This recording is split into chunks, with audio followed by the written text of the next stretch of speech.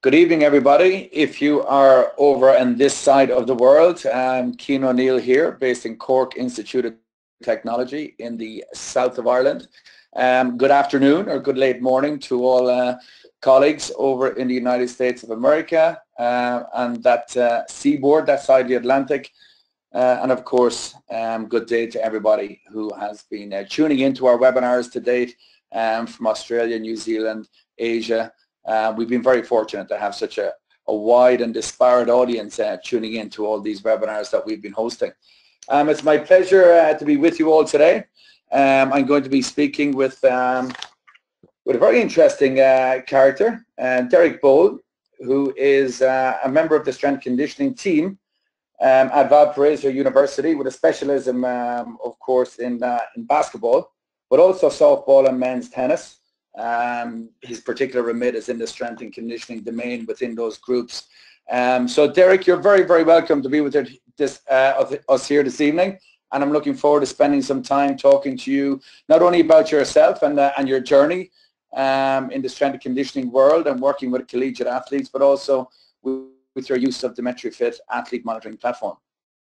Well, thank you very much, Keith, for having me today. I greatly appreciate it.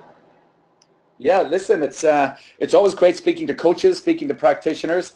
I myself, I'm a practitioner myself. I work in the Gaelic football domain in Ireland, but I really love and appreciate the opportunity to speak to other experts in their fields like yourself, who can perhaps share their story and give us an insight into some of the practices and indeed best practices that you operate with. You might just start by giving us a brief introduction to yourself, Derek, and letting us know, all about your journey, your pathways to how you got to where you are today in Valparaiso University with the athletics program. Yeah, absolutely. So I think my path started off very similar to most sport performance strength coaches. Competed a lot in athletics when I was younger. Got to that high school age, felt like there was more I could do to keep up. So that's when I started hitting the weight room. For good or for bad, I was probably doing it wrong at the time, but I think we all learn from our mistakes on that part. I actually kind of got into strength and conditioning rather later than I would have liked to. Okay. I really didn't start volunteering until my senior year of my undergraduate degree at Iowa State University. The football coaches there, strength coaches, I'm sorry, were grateful enough to let me volunteer in the early mornings there for the workouts. So it's been about 2-3 hours every day. Picked up a lot of things those first couple months. It was very overwhelming at first, but I learned a lot from those guys. Sure. Really cut my teeth with just cleaning and helping guys rack weights. After that, I immediately went to the Chicago Bulls. Wow. Probably met my greatest influence there. As an intern, I learned a lot from Eric Helland. He's been a huge impact on everything I know to date. And also Josh Bonnetal, who's currently at Purdue University.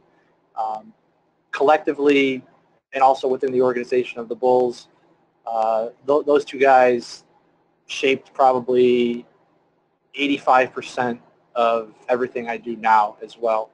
And those are two guys I consistently go back to if I have questions. Following the Bulls, I went spent some time at the University of Louisville. Did an internship there with football. It was a shorter one. It was only about 5-6 months. It was during the in-season, so it wasn't necessarily a lot of weight room time or traditional strength and conditioning that they were doing the summer workouts. Following that, spent about 1.5 years in the private sector at a business called TC Boost, which is in the North Shore of Chicago, Illinois. A wide range of athletes there, anywhere from middle school, high school, college kids, a couple professionals, and then occasionally general population.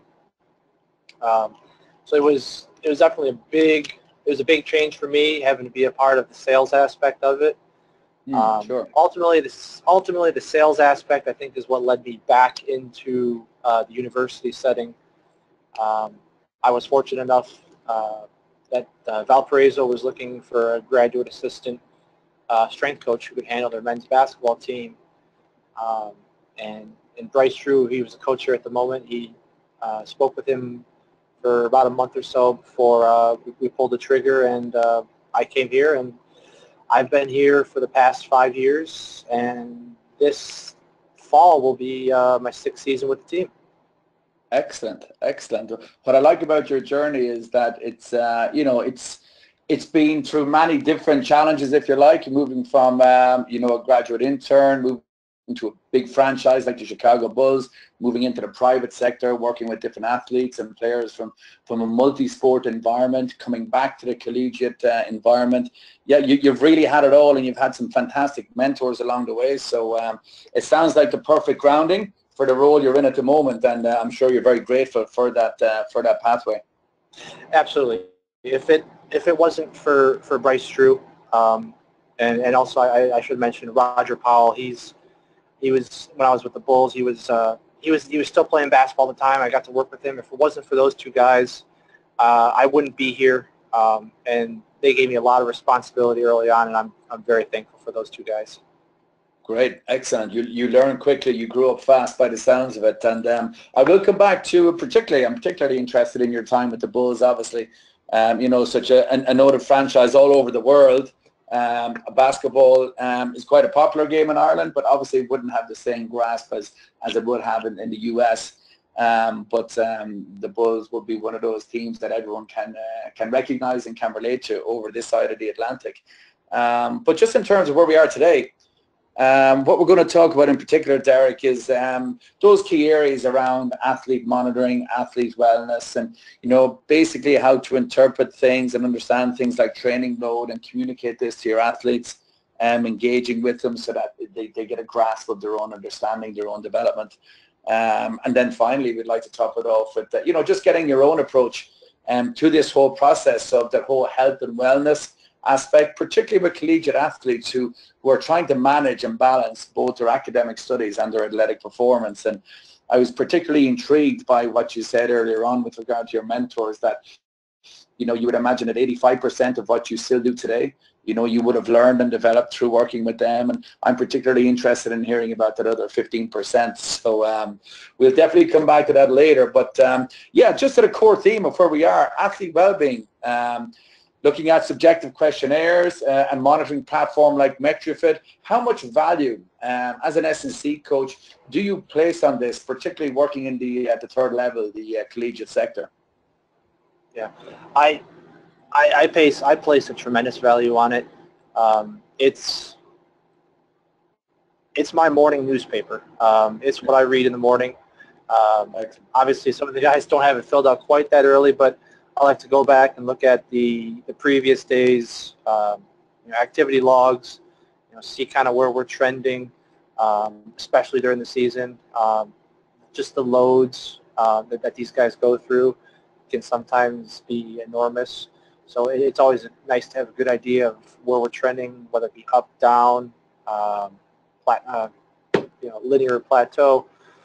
And then as far as like the body and mind reports, that gives me a template for talking to the guys.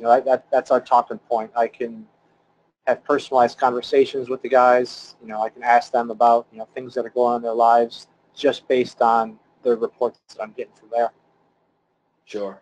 And would you regard that the body and mind aspect to that as possibly the most important facet of the whole area of athlete monitoring, or is it just one of many that you place huge value in? It is one of many. I might weigh it a little bit more heavy just because of the communication that I have with the guys. It's their education is very personal.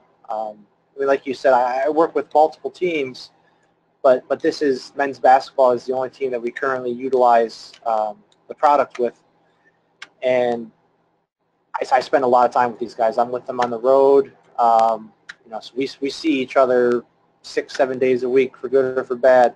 So I know the things that they're going through, and even sometimes I can't see it all, and the body and mind just kind of is the finishing piece of the puzzle to really get an idea of what these guys are doing when they're away from the gym, those other 21 hours of the day.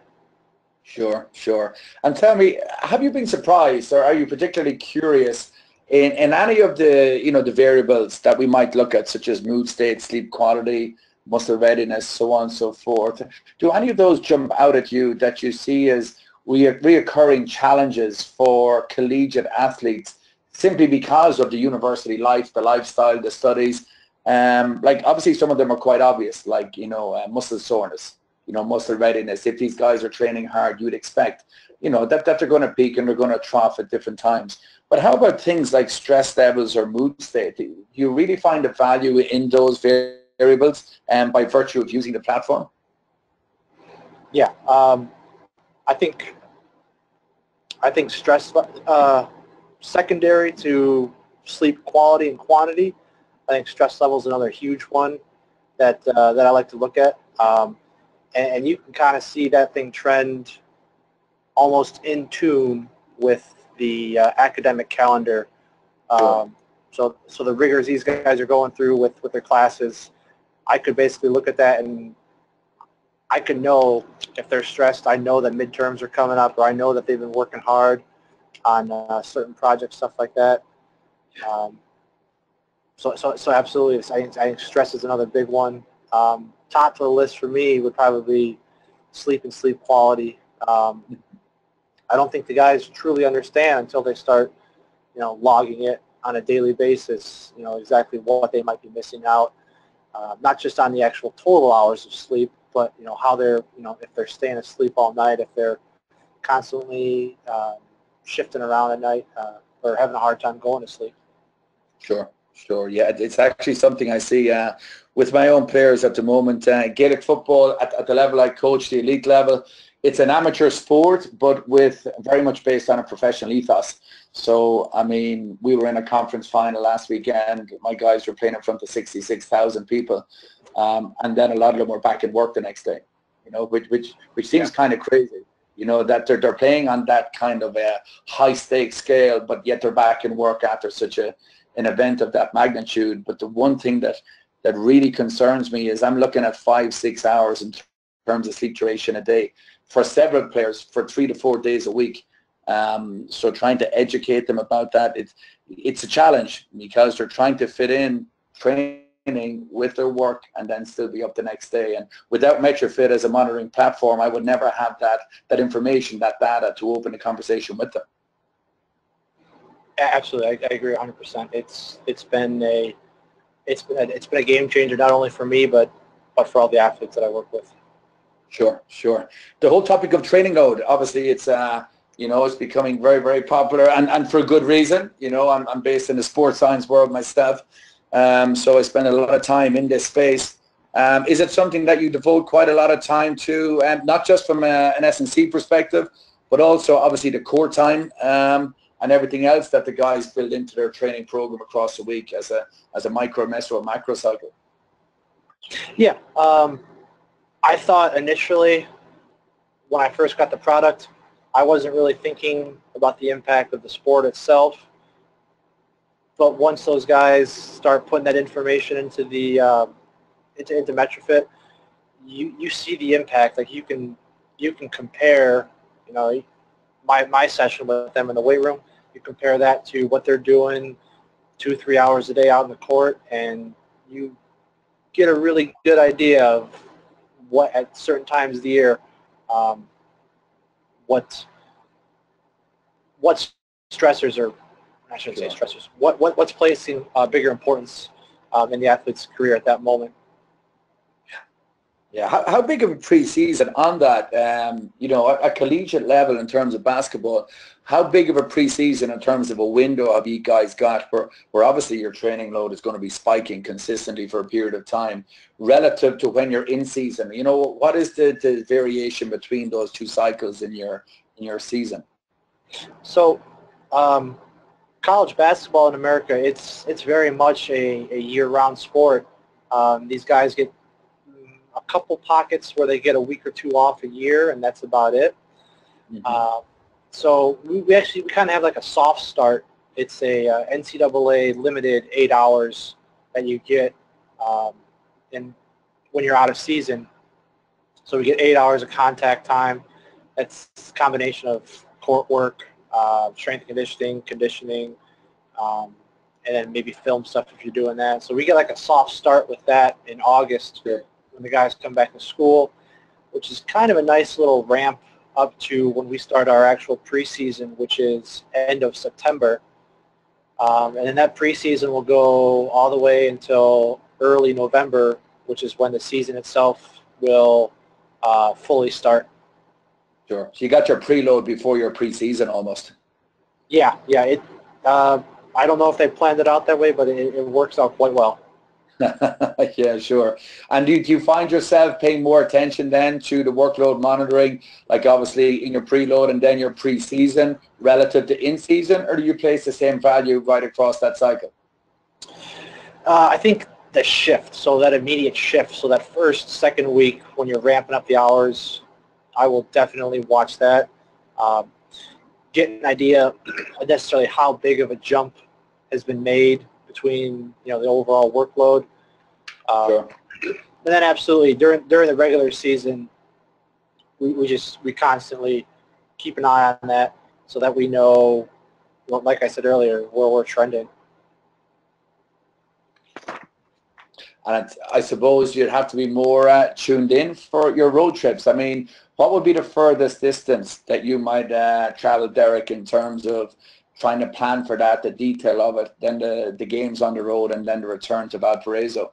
I mean, how difficult, how challenging is that, and how does the monitoring platform feed into that? So, I mean, this year, I know for sure we'll be out on the West Coast. We'll be out in Los Angeles. So that's about flight-wise, that's 4 hours. Right. There is a lot of planning that goes into it as far as practices. If we're going to do any sort of workouts on the road with myself, whether it be a lift or conditioning.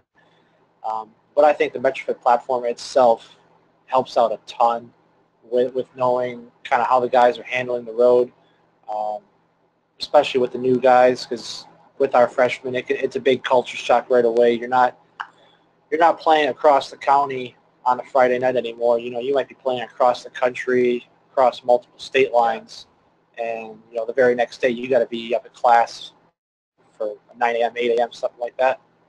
Sure. Yeah, and I think that's the true value of a monitoring platform like Metrifit, whereby at collegiate level it's so different, to the pro game, and that's why I was wanting to come back at some stage, to your time with the Bulls as well. Did you use any monitoring platform like that when you were in Chicago, or how did the sports science team or the strength conditioning team work through athlete monitoring at that level? When I was there, that was 2010.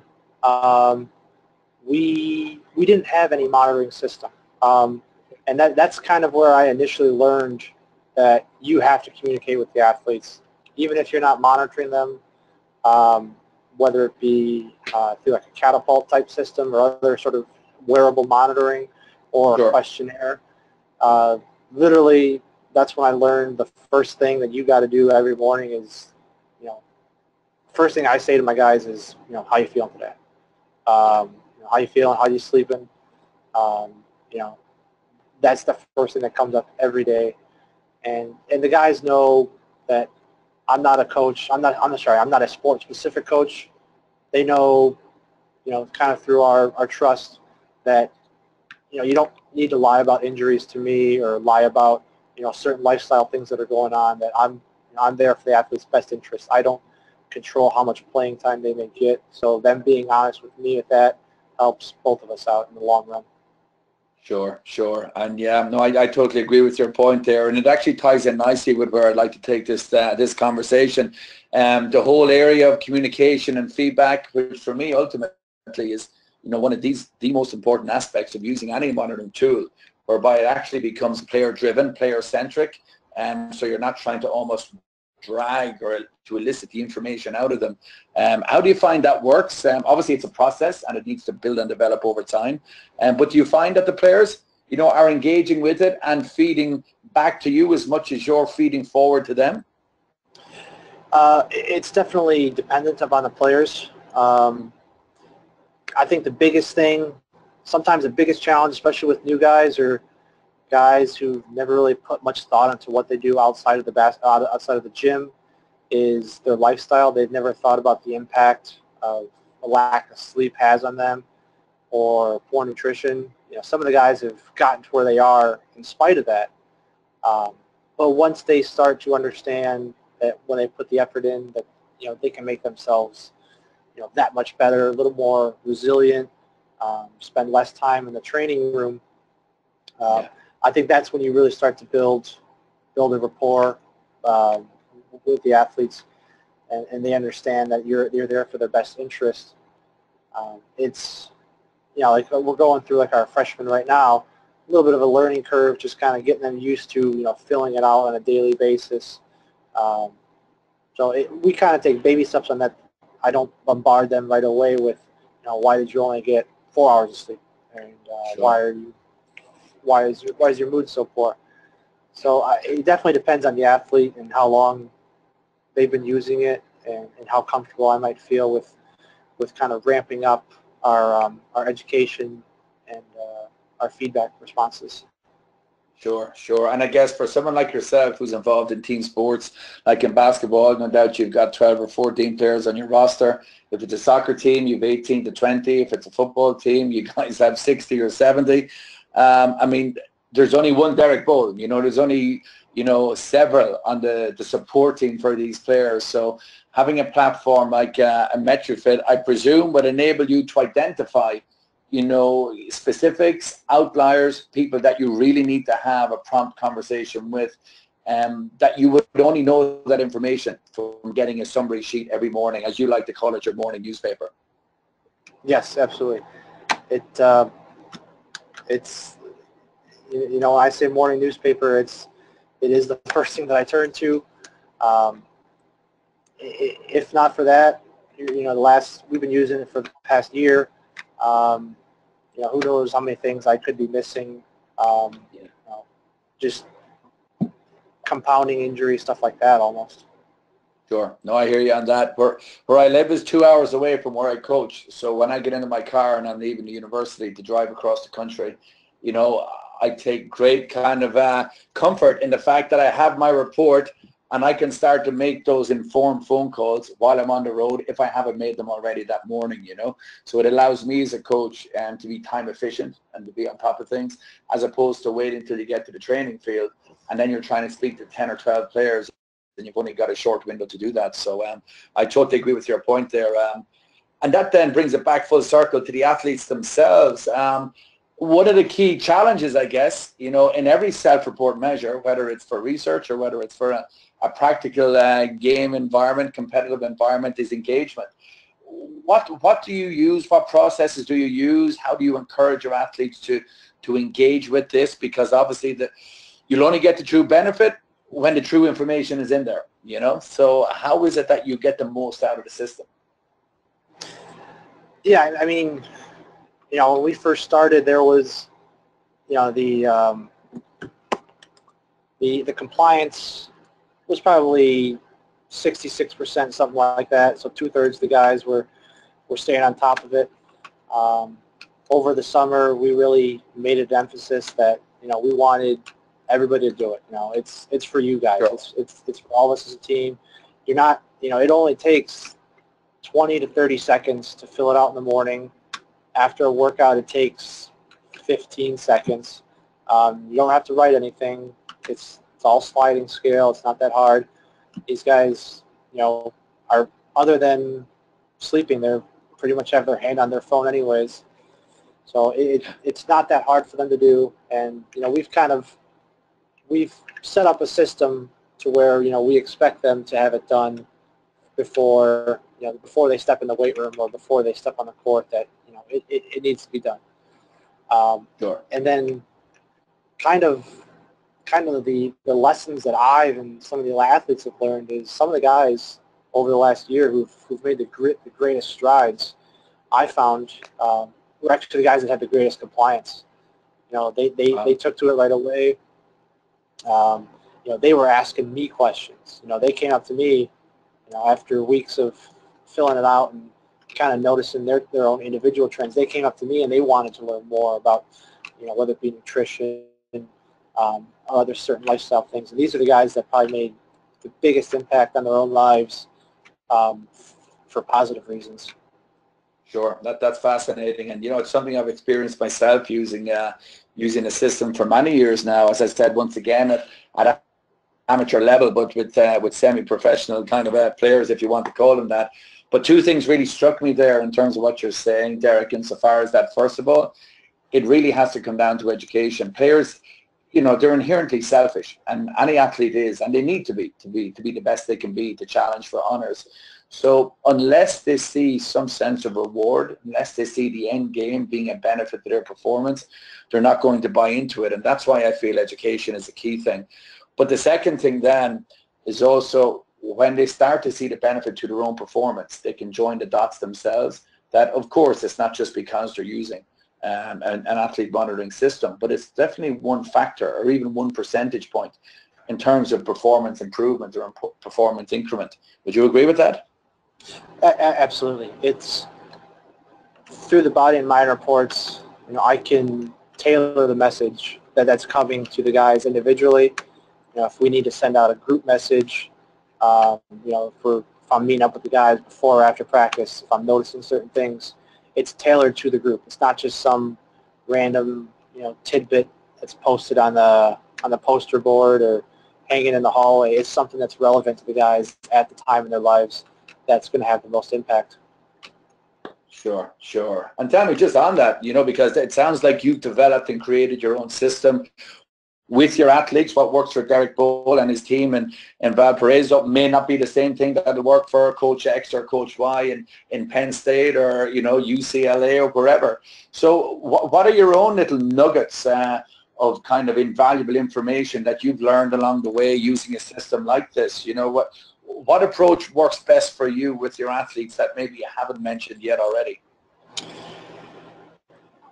I think indirectly the program Metrifit has just taught me to be more personable with the guys, a lot more compassionate, a lot more empathetic to the guys, the situation that they're going through. I mean, I played 2 years of college hockey. It wasn't at the same level that these guys are going. So the commitment that all the athletes that I work with, whether it's men's basketball, softball, or tennis, is rather enormous. And the pressure that's put upon the men's basketball program here is even higher. You know, they're expected to compete for conference championships and to play in the NCAA tournament every year. So it's taught me to step into their shoes more. And growing up as a hockey player and never playing basketball, I've had to learn a lot about the actual culture, the basketball culture, Sure. What these guys go through on a daily basis, you know, their experiences when they're in high school and how they change to the college game. Yeah. So I think the program itself has provided me with enormous indirect benefits outside of what I use a lot being body and mind, workloads, and then monotony and strain reports, just the little intangibles that aren't even listed on the program. Sure, sure. And something you mentioned there just kind of reinforces one of the key things that I find using the platform itself is the level of trust that can be established between the players themselves and the coaches, the coaching team, the manager, because what I find is that if players are filling this out, and particularly when they have, you know, for example, high stress levels, low energy levels, whatever the case may be, if that isn't acted upon because the management team or the coaching team aren't engaging with the platform, well, then the players lose trust in it and they don't really feel that it's working for them or they're gaining anything for it. But in contrast, when you actually react to that, instigate a conversation, in some cases reduce their load or pull them from a session, then they realize that people are actually listening to us here. They're listening to what I have to say. They're valuing my opinion. So I think that's a crucial aspect of it too, because you cannot beat the relationship or the strength of trust in a relationship between a player, an athlete, and a coach. Absolutely. I mean, the athletes don't understand. Like the saying goes, the athletes don't understand how much you care until you show it. Yeah. So, yeah, when guys start to see that workouts are individualized for them, you know, that they're, whether it's in season or out of season, that they're being pulled for various reasons, they start to understand that, okay, he's not using this information to rat me out or to tell on me, or you know, show the coach that I'm not doing something. You know, there's an actual reason behind it, that, you know, the player's welfare, well-being is priority number one. Yeah, and ultimately that's the whole purpose of the Metrifit athlete monitoring platform. I think we'd all agree. Derek, listen, that is absolutely fantastic. Thank you for taking the time out of your busy day to speak to us. Folks, that's Derek Bol, strength and conditioning coach in Valparaiso University with the men's Crusader basketball team, as well as softball and men's tennis. I'd just like to thank Fifes, our sponsor for this webinar series.